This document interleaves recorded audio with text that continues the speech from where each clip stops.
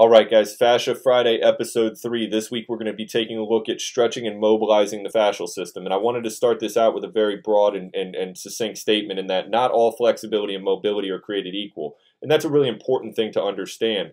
I think sometimes because flexibility, mobility work looks so passive or innocuous, superficially, and also in conjunction with it becoming more trendy, that we just start to frivolously apply it to everybody and kind of lose sight of what the specific needs are of the athlete. So with that, we want to, start by identifying where the deficits are. And with this one, I want to take a look here to the right first. And these are two of the fundamental questions that determine a lot of programming and exercise selection for me. But this one is actually probably my number one indicator here. And that is, are they limited in active range of motion or passive range of motion? So with active range of motion, the athlete is achieving the range of motion on their own without assistance, whereas a passive range of motion is somebody taking them through that range of motion.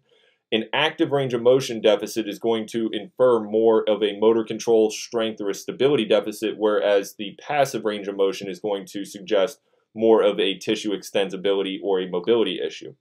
So that right there is going to determine quite a bit for us.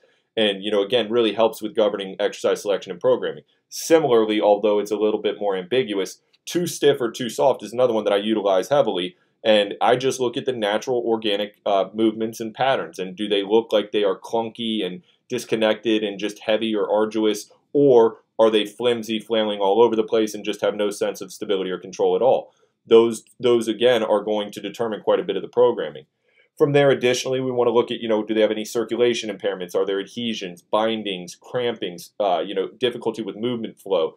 Are they overtly too stiff, or do they have a strength or a speed deficit? Because again, even though this is a conversation about stretching and mobilizing, those factors are going to directly contribute to the bigger ticket items such as strength and speed, and we want to make sure that we're hitting it on the right end.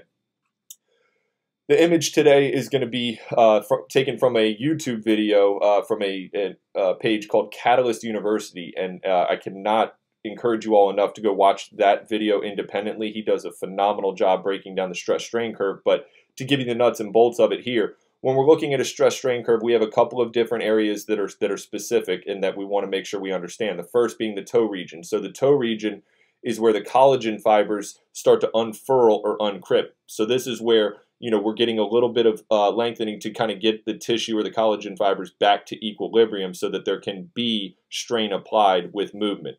Second, we have from here to here the elastic region, and the elastic region represents the ability for the tissue to stretch and then still return to form.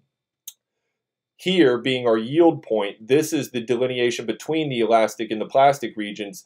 And in the plastic regions, on one end, while this is where we are able to drive true change and adaptation, this is also where the potential for injury starts to rise. So we need to be careful in this region. We have to get to the plastic region, but if we go too far, then we get into the failure point, and this is where ruptures and injuries occur. So taking that and tying it into our general principles here, I bet you didn't think you were going to watch a video on stretching and mobilizing and then have someone tell you that the first priority of general principles is that tissues must be loaded heavy at that in order to drive lasting change. And that's because we have to tap into this plastic region. Using the Achilles as an easy example here, that region of the ankle, if we put too much strain on the Achilles, we get an injury. But if we don't put enough on it, we never make any lasting change. So we really got to find that sweet spot. In addition, stretching and mobility alone as passive modalities or even as active modalities are just an incomplete solution. They're a part of the recipe, but we need to make sure that we are complementing it with other things. The rate of force or the rate at which the stretch is being applied is going to be a factor, and then in which vector that applied stress is being placed is going to be a factor as well. The elastic strength or the extensibility is a key factor. And then we also want to look at just the general tissue quality and the health factors. Are they under a lot of stress? Are there changes at work or family life? What is their general wellness like? If we're not eating right, if we're not sleeping, if we're not hydrated, we can do anything in the gym, and it's just going to come at a reduced benefit or at a reduced takeaway. And lastly, we just want to make sure that we are appropriately distributed. So looking at it as tension versus compression, where do we need to redistribute or recalibrate things?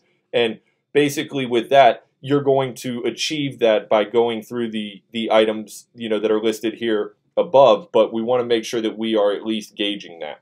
So now for the applications piece, I start this out by just looking at it from each individual property of the fascial system. So we spoke about this in last week's episode, but we have viscous, elastic, and plastic properties. So are they most limited by tissue glide or ability to just move effortlessly or seamlessly, or are they more limited by, springiness or ability to create stiffness, or is it a terminal end range capacity problem? So just limited at end range.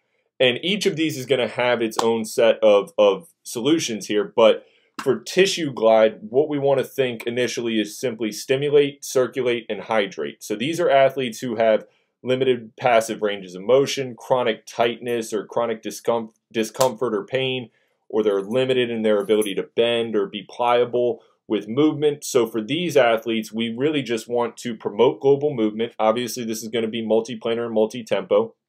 We want to think long duration with this, so a minute or 90 seconds or beyond. And this is specifically speaking to the viscoelastic properties, but we do need to be at about 60 seconds and up for there to be true change. And then we want to improve the tissue circulation. So for these athletes, we're thinking about low-level plyos. We're thinking dynamic stretching.